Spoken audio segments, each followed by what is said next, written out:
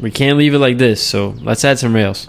We'll mark the height necessary on the 2 end posts and then pop a line so that I set all my rails on that line and not a measurement. I go a little bit higher than what I need so that if there's any variance in the deck, I'm still up to code.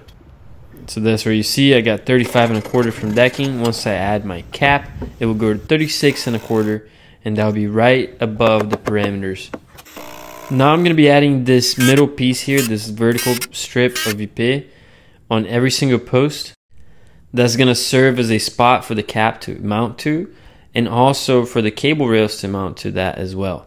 We'll do 6 screws with plugs on each one of these pieces and install them all over the deck, everywhere.